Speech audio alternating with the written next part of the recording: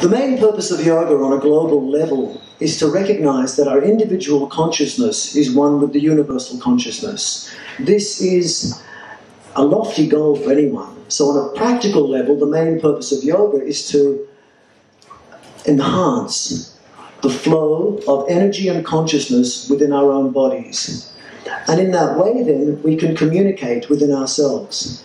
By making the connection, the yoga or the union between our minds and our bodies, we can actually function better as individuals. And by functioning better as individuals, then, we're one step closer towards realizing that ultimate goal, the realization that we're all connected.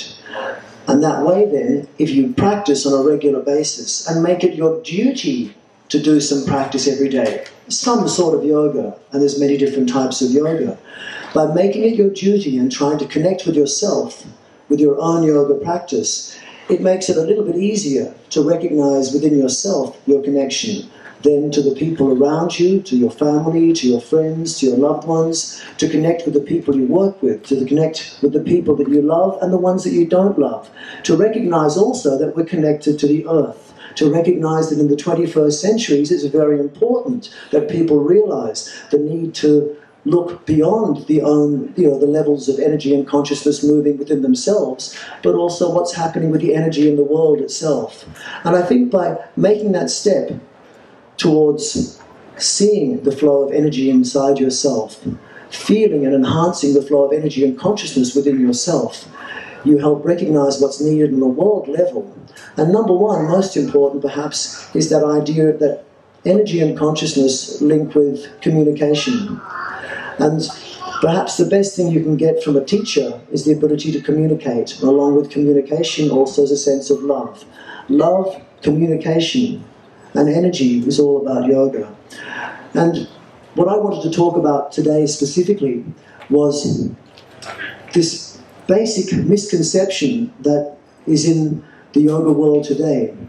That is, people think that yoga is about breathing. Yoga is learning how to breathe.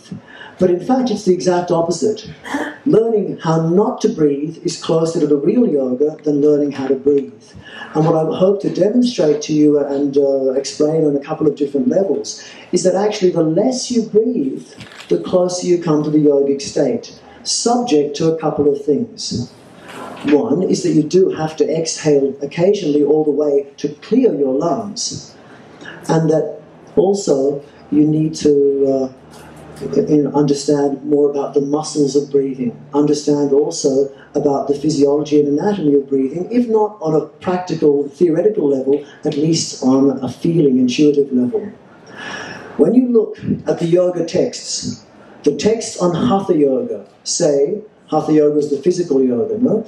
It says that yoga is when you still the fluctuations of the breath. Prana is to do with the life energy that's contained within the breath. Ayama means to extend or lengthen. So the essence of yogic breathing is learning how to breathe a lot slower, a lot quieter, and a lot less than most people think. When you look at the Raja Yoga text, it says that the essence of yoga is learning how to still the fluctuations of the mind. So when you study someone who's actually doing Raja Yoga or meditation, what you find is that they're almost not breathing at all.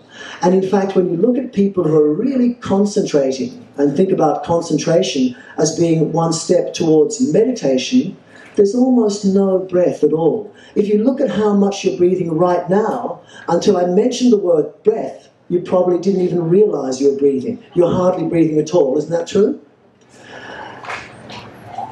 When you study the Hatha yogi, and they've done several studies on the Hatha yogi, the person who is able to hold their breath for extended periods of time, what they've noticed is with the analyses using brainwave patterns and respiratory patterns being assessed, that the person who can hold their breath for a long time and regularly practice pranayama, breath control, and extended breath retentions, finds that they get the same synchronous, coherent brainwave patterns that are seen in the person who's meditating. I'd like you to try a simple exercise, if you could, with me. And it's a postural exercise. I'll take it from a simple version to a difficult version, so you only go to the level which is appropriate for you. If you wish to try it, I'd ask you to stand up. So if you could, stand up just where you are now. And the exercise simply involves standing with your fingertips touching, and I'm going to ask you to do a bit of a balance. Bend your elbows, bend the knees slightly, and to help you balance, 3 things are important. 1 is the standing leg should be a little bit bent. 2 is the eyes should be kept on the floor in front of you. 3, grip your toes onto the floor so your toes become like little claws. Then, either stay in the version of the exercise I've given you first or progressively make it harder with me. From this position then, gripping with the toes, lean towards your right leg. Come to the left toe tip, still with the knee bent, the eyes on the floor and the toes gripping. Stay there or go to the next stage, which involves lifting the left leg fully off the floor. Stay there or go to the next stage very carefully by gripping with the toes, keeping the knee bent and looking at the floor, raise up the heel of the standing leg. Then come back down. Now, the exercise. How did you breathe? Not at all. Because when you're really concentrating, breath just doesn't happen. But before you sit down, try a second exercise. I want you to see the effects of breathing. I want you to start again now with your fingertips touching. Bend the knees. Look at one point on the floor. Grip with your toes. And now lean onto your left leg. Come to the right toe tip. Stay there. Or lift up the right knee away from the floor. So now you're standing on the left leg. Knee bent, eyes on the floor, toes gripping, stay there, or raise the heel up off the ground. Now make deep and full breaths in and out. And then come back down. What happened when you breathed? Sit down, please. So hopefully that demonstrated on some level at least that without breathing, there is a stillness in the fluctuations of the mind. But with breathing, if it's more than the gentlest little breath, you actually become very shaky in the head. And this happens on a very physiological level as well. Physically it happens because as you breathe in, the body moves forward. And as you breathe out, the body changes its posture. But on a physiological level, and there's lots of science to show this, the less you breathe, the more you build up carbon dioxide inside yourself. Now, carbon dioxide has specific physiological effects. It's not a bad thing. It's a good chemical inside you. It's a clean type of gas. It's a clean acidic gas. As you breathe less, then you build up carbon dioxide, and that carbon dioxide in your blood becomes carbonic acid. Carbonic acid and carbon dioxide, which build up when you breathe less than normal, will cause more blood to flow through your brain, more blood to flow to your heart, more air to come to your lung cells, and it actually allows hemoglobin to take the oxygen to the furthest reaches of your body and actually leave the oxygen where it should do. In the absence of carbon dioxide, the blood vessels to the brain will shut down, the vessels to the heart also shrink, and the vessels to the lungs actually shrink down as well, and hemoglobin will not release its oxygen to the big toe, for example, even if you might get the blood to your big toe, unless the hemoglobin, which carries your oxygen molecule, sees some carbon dioxide there, it won't release the oxygen molecule. These are important and well understood physiological facts. And so the effect then is if you breathe more than normal, how much you're breathing now? Not much. So any more breath than you're breathing now for the exercise you're doing right now will be breathing more than normal. And the effects of doing this, which is called hyperventilation, will be then to leave less blood to the brain so you feel dizzy. The mind is scatty and less clear. Also, you can get asthma. Also, you'll find that there's less oxygen coming to your cells, so therefore you have to then use an anaerobic pathway. So you use more energy, you require more food. And also, another very important effect is that when you breathe more than normal, you get rid of the carbon dioxide. When you breathe less than normal, you build it up. So breathing more than normal causes a loss of carbonic acid. And less acid means more alkaline. When you breathe less than normal, you build up carbonic acid. Now, acid has a very important effect on the nervous system. The nervous system will become calmer in the presence of acid. The nervous system becomes hyped up in the presence of alkaline. Therefore, when you breathe lots of deep breaths, this is breathing more than normal. It builds up alkalinity. That alkalinity makes you dizzy. It makes you nauseous. It makes you queasy. People can get violently ill from hyperventilation. There are many people who give up yoga after the very first class because they're told to do deep, full breaths and they get dizzy or nauseous. Has anyone ever experienced this? Put your hand up. It happens more than people ever realize. And the reason why people don't realize is because the people who come to yoga and experience this never come back. Because it can make people faint. In my youth, when I first started teaching yoga, I thought, let's make it easy for people. All this inhale, arms up, exhale, hands down, inhale, raise the head up. I thought, let's make it easier. Let's just do breathe in, lift up your arms. Breathe out, bring down your arms. Breathe in. One girl in the front row, from straight to the floor. Fainted, just like that. It's so easy to become dizzy or nauseous when you're healthy, especially if you've never done that sort of exercise before. But for someone who's physiologically compromised, like a pregnant person, for example, or someone who's a bit sick, it's almost instantly a way of becoming ill. Of course, most people compensate for this. Most people will compensate for the rapid breathing they do in the exercise they call yoga or other exercises, which include deep breathing, such as swimming, for example. Controlled exercise of swimming is one of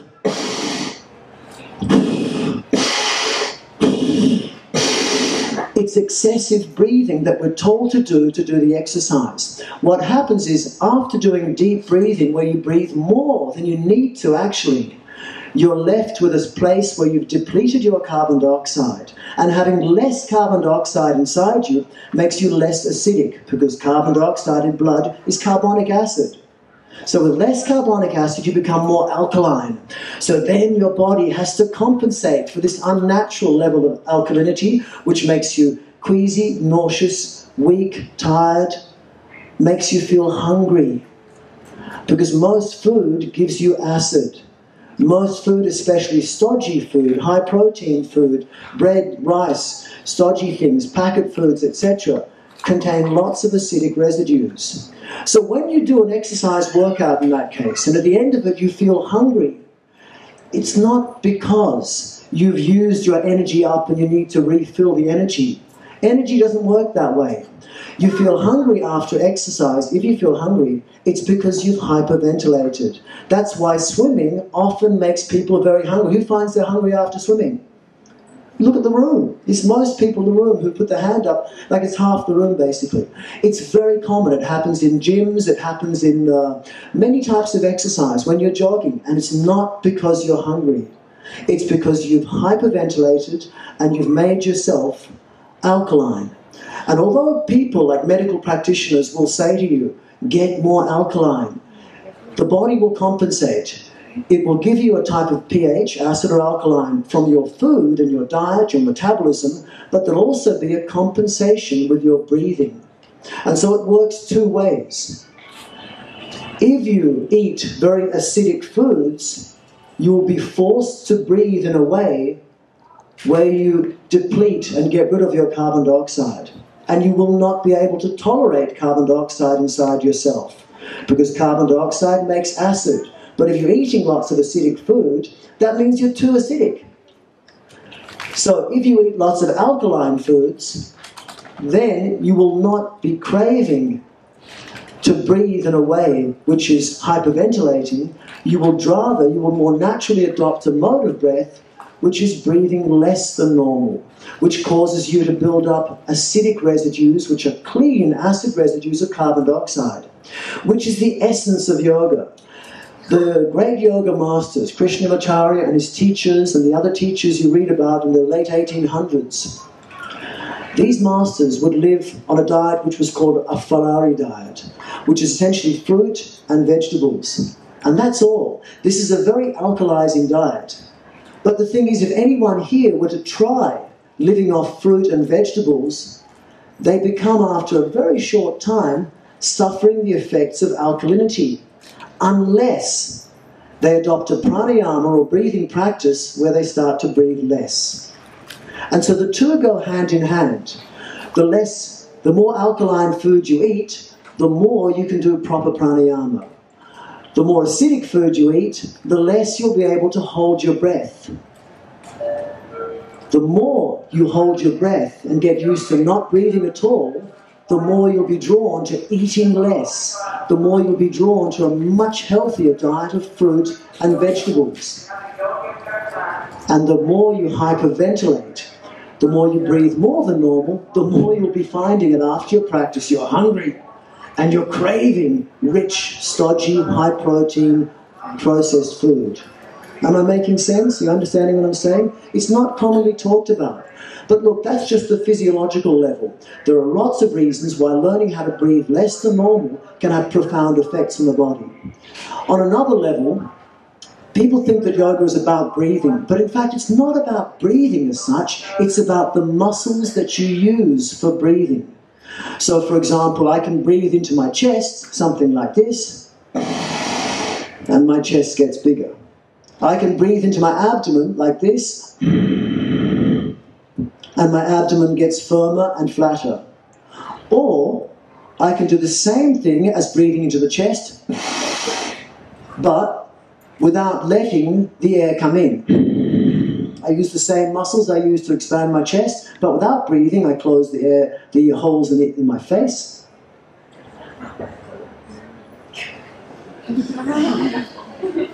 With the air, without the air. I can exhale, either to firm my abdomen and blow the air out, or I can just pretend to breathe in, expand my chest, and then tighten the abdomen as if I'm exhaling, but not.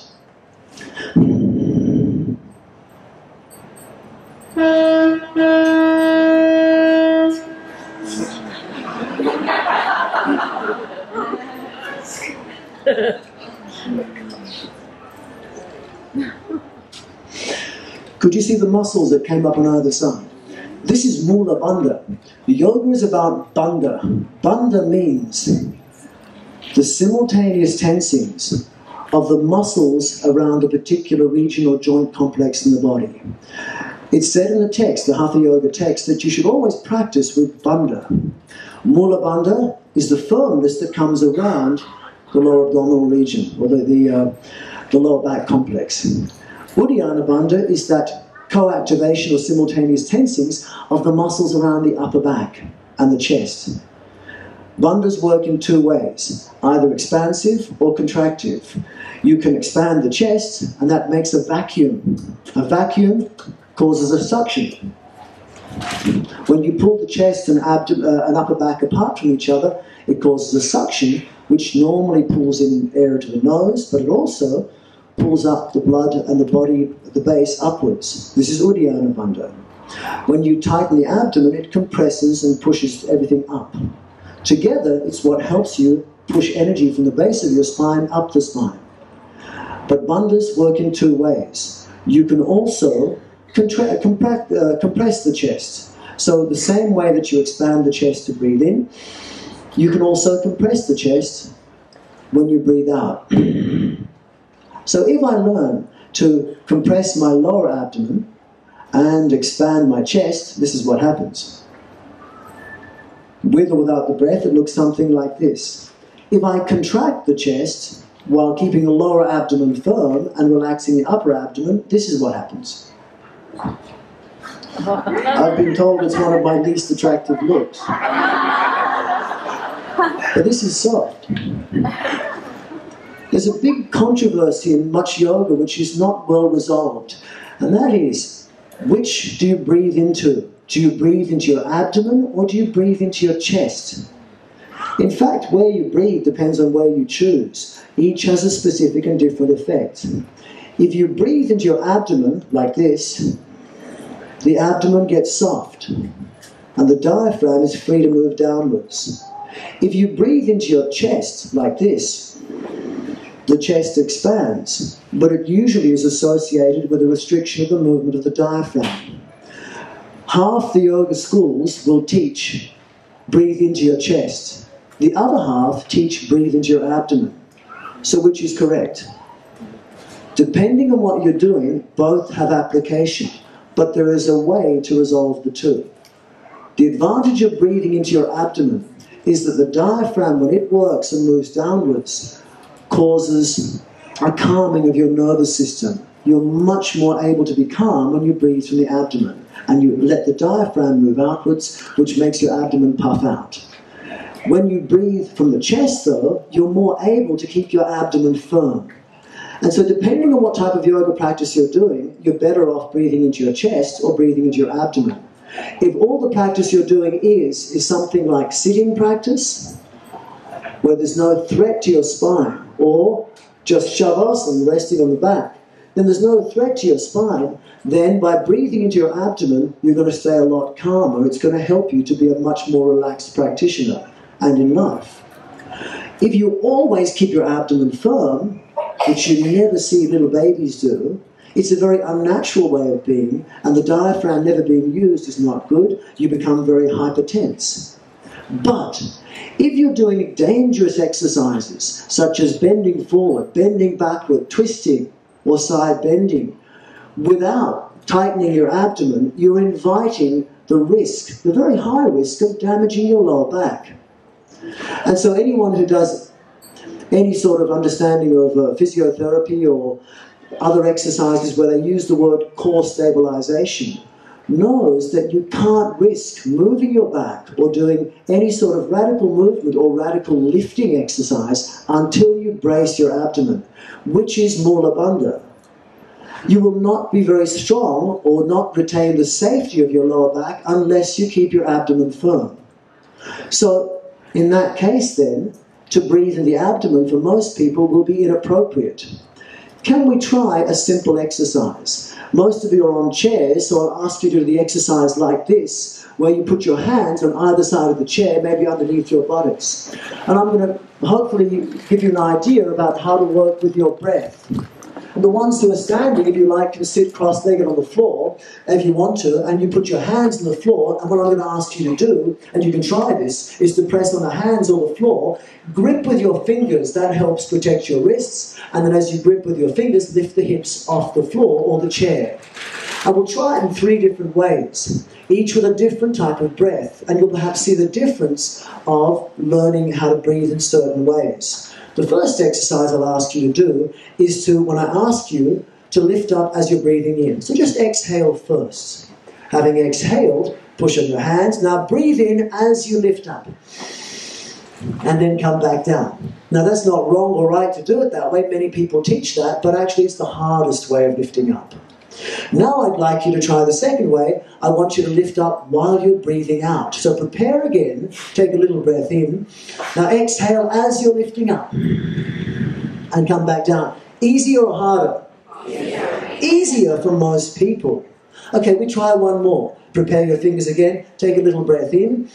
Exhale all the way first. Blow out all your air and hold the breath out. Now lift up.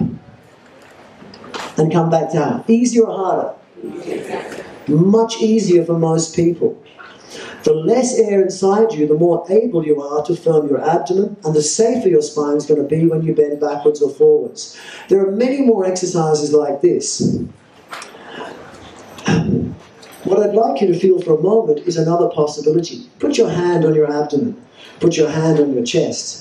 Please, any exercise I offer you to do must be done with your own well-being in mind. So if you're in a special condition, please modify, temper, or leave the exercise alone, so don't be in any way, dangerous for yourself. If you can, relax your abdomen and then gently breathe into your abdomen. Let the abdomen puff out. Now gently let the air come out by itself relaxed abdomen. Again, relax your abdomen and breathe in as much as you comfortably can without force. Stop breathing for a moment. Now let the air come out in a relaxed way. Stop breathing for a moment. Now tighten your abdomen and see if you can breathe out some more. And hopefully to demonstrate it to yourself, you cannot exhale fully until you grip with your abdomen and exhale fully by tightening the abdomen. Fair enough, no? Now, that means then, if you're going to clear your lungs and empty them of any stale air, you must use Müller Bandha. Similarly, the best strength you'll get in your abdomen will be when you grip those muscles as if you're making a full breath out. What I'd like you to try now is to breathe into your chest. Breathe out first, and now try and expand the chest as you breathe in. And now breathe out. Now try it with your abdomen firm. Tighten your abdomen. Now breathe into the chest again with your abdomen firm. And notice that's much easier for most people. Is that true? Now breathe out again. Now relax your abdomen completely. With the abdomen relaxed, now try and breathe into your chest. And it's much harder to breathe into the chest, isn't it? So, now we try one more exercise. What I'd like you to do first is to breathe into your abdomen and let the chest stay down. So hold one hand on the chest, one hand on the abdomen. Exhale fully again. Hold the breath out for a moment. Keep your chest down. Feel the breath enter the abdomen. Breathe in and let your abdomen push outwards. Good. Now stop breathing. Now try and inhale to the chest and see if you can breathe in some more. And then exhale. Relax for a moment. So hopefully that demonstrated that you cannot inhale fully until you expand the chest. So the ability to expand the chest and firm the abdomen relate to full inhale and full exhale. These are the main bandhas, Uddiyana and Müller Bandha. But they relate very much to your back. If you'd like to try another exercise, if your back is okay to do so, I'd like you to stand up. And just be very cautious as you do this. I'd like you to stand, and in this position, feel the effects of bending the body in a relaxed way. Please don't hurt yourself. I'd like you to take the arms up into the air in a relaxed way, as high as you can. What happens to your back? It arches. Can you feel how the back arches? So bring your hands back down. Before taking your hands up, I'm going to ask you to blow out all the air firmly and hold the breath out. What you'll feel is your abdomen firming. Take a little breath in, tighten the abdomen, exhale all the way and hold the breath out. Keep your abdomen firm and take up the arms. And then bring down the arms. Could you feel the back bends less when you firm the abdomen firm? So, in other words, if you're doing a dangerous back bending exercise, exhaling first makes it a lot safer to come more safely into the pose. I'd like you to try the opposite. Exhale first, and when I say breathe in, I want you to take up the arms. Exhale first, breathe in and take up your arms. And then bring down the arms. Can you feel your back bent a lot more just doing that? And that potentially, if you came into a back arch as you did that, and many people breathe in as they lift to an arch, are more potentially going to damage their back. Now what I'd like you to feel is your chest. Put your hands on the rib cage. And be careful again with the breath, don't force. I'd like you to make a slow in-breath to the chest and feel how the rib muscles expand. And then I'd like you to make a relaxed breath out and notice how the ribs collapse, gently relaxing. And they go down again. Can you feel that? When you inhale, the chest expands. When you exhale, the chest goes down. But there's another way the chest can work, and it's another type of bandha. Breathe in again to the chest. Notice the chest expansion. This is a type of Uddiyana Bandha. But another type of Uddiyana Bandha, which also simultaneously tenses the muscles around the upper back, would involve breathing out fast. Again, just exhale first. Take a half breath in. Now being careful not to hurt yourself, feel the ribs and make a fast breath out. Now could you feel your rib muscles tighten when you did that? That is a type of Uddiyana Bandha, which is one that will also protect your back. So what I'd like you to do is to make that grip again. Hold the breath out for a few moments, and if you need to, take little sips of air, which will keep that grip. And then I'm going to ask you to take up your arms again. So take a little breath in, look down slightly, then force fast breath out, tighten the abdomen, tighten the ribs, hold that firmness, and stretch up your arms again. And then bring the arms back down. Could you see how that was the most stable place for your spine to be? Yes or no? Put your hand up if that's true. Most people find this is the reason why in many of the yoga texts then, most of you could feel that, most of the yoga texts will have this confusing thing about Uddiyana Bandha. Some people say Uddiyana Bandha is this. And then other texts will say Uddiyana Bandha is a firming of the upper abdomen. I know those of you who practice Ashtanga Vinyasa Yoga are told this. And this appears like a complete contradiction, but it's not a contradiction if you appreciate that bandhas are essentially of two extreme forms. One will compress that part of the body, one will expand that part of the body. Another exercise to demonstrate this.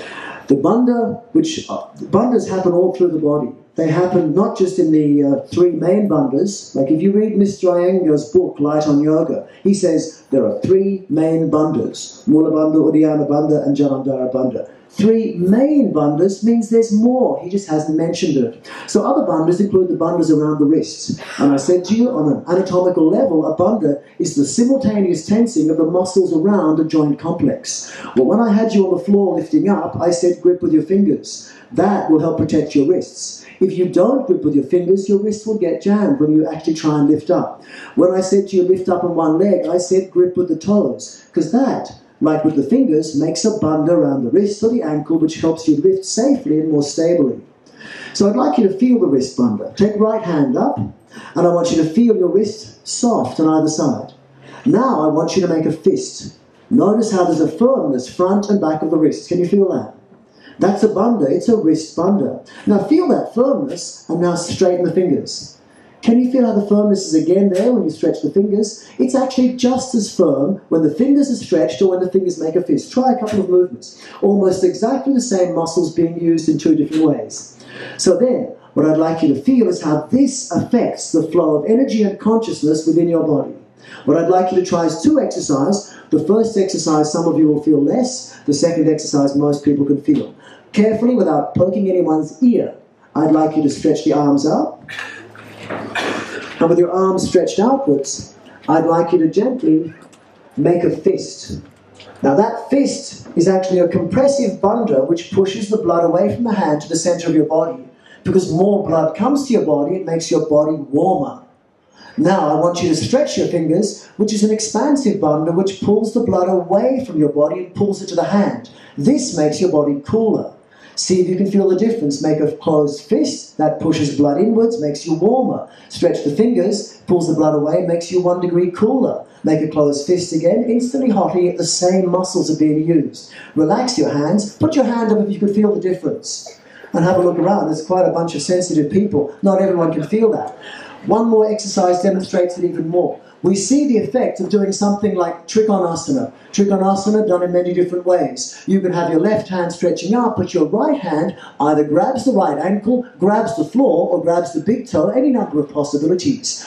Well, that right hand is making a closed fist of sorts. The left hand makes stretched fingers. See how quickly yoga can work. And yoga is nothing to do with stretching or flexibility. It's about moving energy and consciousness within yourself. Take your left hand up, take your right hand down. Stretch the left fingers and make a right closed fist. This, you can imagine, is like doing Trikonasana. Now I want you to feel the difference if you make a left fist and a right finger stretch. Same muscles being used, but this pushes the energy down. Make a right fist, left finger stretch. Now the right fist pushes the energy up, left fingers pulls the energy up. This is how you normally feel. Close the left fist, stretch the right fingers down, instantly you feel heavier. Can you feel the difference? Right fist, left fingers, instantly you feel right. Change hands.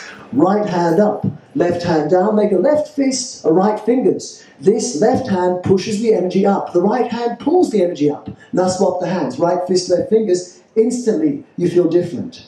Right hand pushes down, left hand pulls down. You feel heavier. Left fist again, right fingers pulls the energy back up.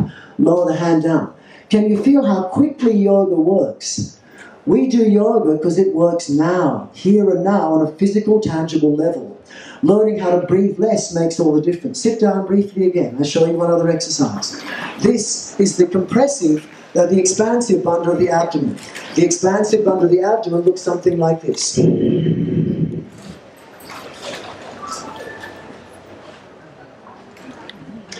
By contracting the muscles here, I'm pulling energy towards my abdomen and my chest.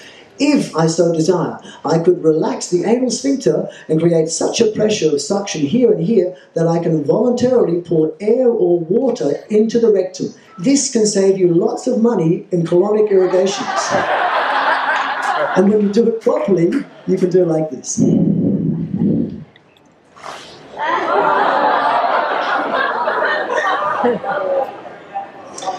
People think that yoga is about long, deep breathing. Long breathing, Mr. Iyengar, Pattabhi Joyce have demonstrated, is like breathing in for 2 minutes. Breathe out for 2 minutes. That's long breathing. Most people in classes do, they think that's long, deep breathing. That's called hyperventilation. If you learn how to not breathe much, you can begin to do these exercises, which, and I'll demonstrate again, allow you to manipulate your spine, allow you to move the energy inside yourself, and allow you also to reduce your need for food and sleep.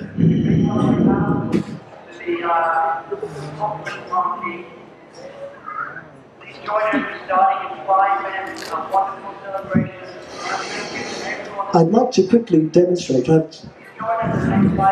much do I have? 10 minutes? Okay, thank you. If I can quickly demonstrate part of the yoga that we do. Yoga Synergy is a system where basically everyone has to work according to their own pace. What I'll do is a demonstration where the first couple of minutes are closer to what I give in an intermediate level class. And then after that, I'll demonstrate stuff that we can't teach in class, but essentially follows the same principles. Very quickly, to explain the idea of how it works with relation to bandha and breath. People misunderstand stretching and yoga. Yoga is not about stretching or flexibility. If I bend forward over my right leg, it looks like I'm stretching my right leg, but I'm not stretching it. I'm resting my head on my knee. People don't appreciate that the flexible person does not feel a stretch like that. But in the morning, it's different. I'm very stiff in the morning. This is my morning body, my afternoon body. In the morning, I go like this. Oh. And I don't want to have pain or suffering. So I choose to only go this far. If I want to go further, I can, but I have to balance. With the same balance I said about bandha. I feel a stiffness at the back of my leg. So, to make it safe, I have to tighten the front of my leg. I feel a stiffness at the back of my body. I have to feel a tightness at the front of my body to match. If I tighten the front here and front here to match the stiffness, then I can go forward. But it's not just falling. It's how much does your leg want to be there in the first place. Flexibility should be managed with strength. If I can have some music, I can have a short demonstration. Thank you, Maestro.